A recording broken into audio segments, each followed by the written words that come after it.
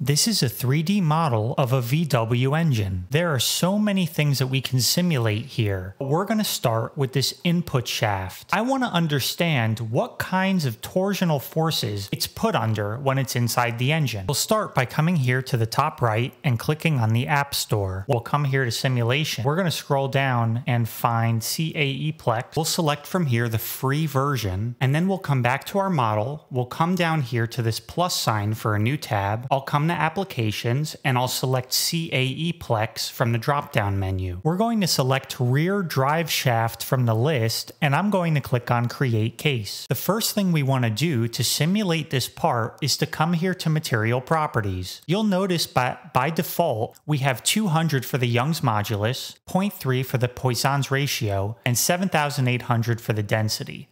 Yes, the software is assuming that this part is made of steel. Let's come here and add a fixture condition. We're going to select this back face, and we'll select a few other of these faces, and I'll select this wrist face as well. So now we have those couple of faces, and these are going to be the faces that we use to fixture the part and hold it in place. And with that, we're going to come to Add External Load Condition, and we're going to make sure Moment is selected, because we're going to be using a torsional twist force. And for the faces, we're going to select these inner faces, this flat face here. We're going to select these couple of faces and this back wrist face. And so we have all of these selected. You could see them here. You could cycle through them. For the force, we're going to select 500 kilonewtons per meter, because this is approximately the type of force that this shaft would see in the vehicle. And for the value of X, we're going to make it negative 120 millimeters.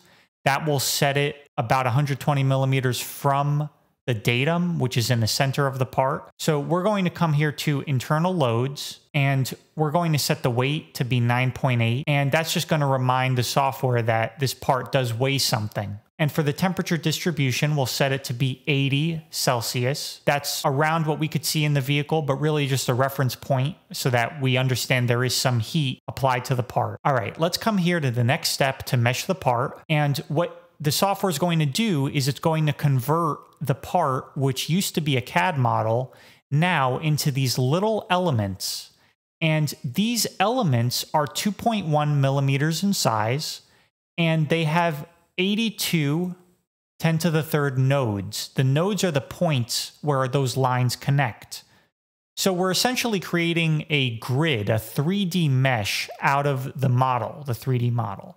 And you'll notice that if I move the target nodes up and increase them and move the global element down, I can further refine the model. So you see the way it looks now. If we were to refresh the model, I have increased the mesh a little bit to get a little bit of better quality.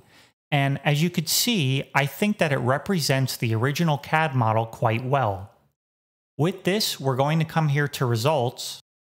Here are the results. When we move the warp, you'll notice that this shaft is both rotating but also bending.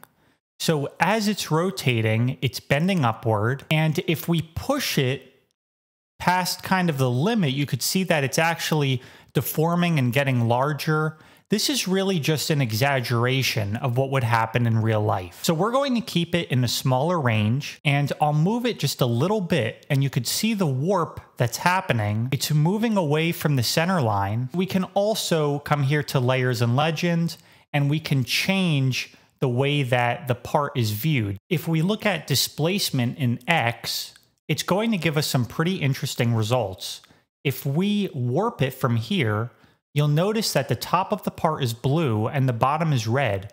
And the reason is because it's being displaced by 215 millimeters in total, especially in the bluer parts. So this is actually pretty helpful because it's telling us dimensionally what's going on when the assembly is warping. I don't think that this simulation of this drive shaft is a good representation of reality. The reason is because if we go back to our assembly model of the engine, you'll notice that this shaft is supported by this bearing and also a little bit by this sleeve. So there's really a lot more support here on the shaft that's not represented based on our fixturing. So what we're going to do is we're going to come back to our here problem, and we're going to come to fixtures, and I'm going to add this face and this face to our fixture faces, and I'll come here to mesh and mesh the part once again. Once we mesh our part, you're going to see that we now have more fixtures applied. And I'm going to come here to results. Let's see how this affects the model. The megapascals of force are not applied to these areas.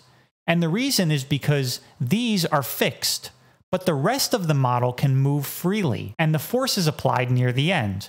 So if I move the warp, the shaft actually moves out of place of the axis. This simulation better represents the forces that this shaft experiences during operation. Now let's come back to our problem set, and this time we're going to select only the teeth. So I'm going to deselect the load areas by just clicking on them, and I'm going to select every single one of these tooth faces. This will be our most accurate simulation because it's placing the load where it would actually be applied in real life, even though it took longer to select every single one of these faces. We'll come to mesh, and now we'll come to results. This is the most accurate simulation that we've done so far. Here's why. The load is applied to the teeth only. If I rotate and show you the axis running through the part, you'll notice that when I increase the warp, the part warps but does not leave the center line. It is not warping and moving out of place. Let me show you what the body looks like. As I increase the warp, eventually it becomes larger. This is really just an exaggeration of what would happen in real life. The teeth are actually warping. This side is higher than this side. This neck is experiencing a stress riser. You could see that there's a lot of force here because there's somewhat of a sharp corner in here, which shows the importance of having smoothness on parts like this. You can see how in the beginning stages, it's pretty accurate to what it could look like in real life under really high load. But as we move it to the end, it becomes ridiculous. So we really want to take these simulations with a grain of salt, and we want to see what we can learn from them and see little areas of forces where we didn't think that there would be displacement, but there actually is. I hope that this helps. Please follow along for more simulations like this.